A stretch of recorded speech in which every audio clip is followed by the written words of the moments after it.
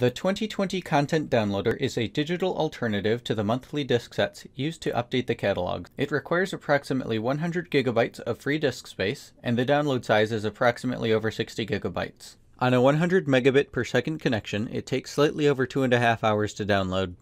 To access the catalogs, you need to first have an email sent from office.support@2020spaces.com.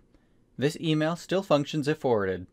Within this email is a link to a verification page where you write in the email address that 2020 Office sent the link to. This gives you a download button.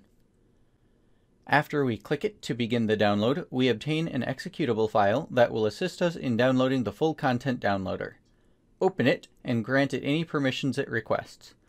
We'll get a quick info screen, and on the next page have the option to begin a new download to start a download specific to the month. If your computer has Hibernate settings turned on, consider disabling them. Now we select a location for the digital disk to be downloaded to.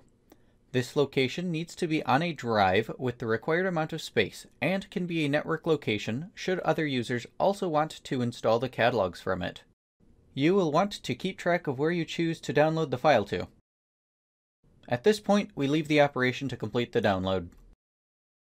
An in-progress download will have these temporary files piecing the data as it is received. Once it's finished, you'll have an ISO file, .iso, that might automatically open. If it doesn't, Windows 10 lets you right-click it and select Mount to create a virtual disk drive.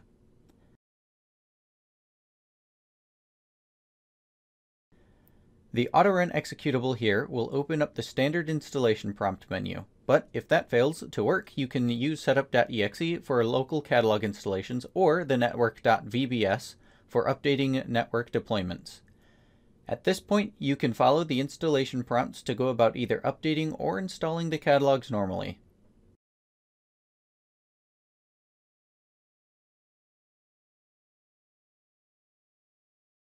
Once we have installed what we need and are finished with the virtual disk, right-click the drive's listing and select Eject.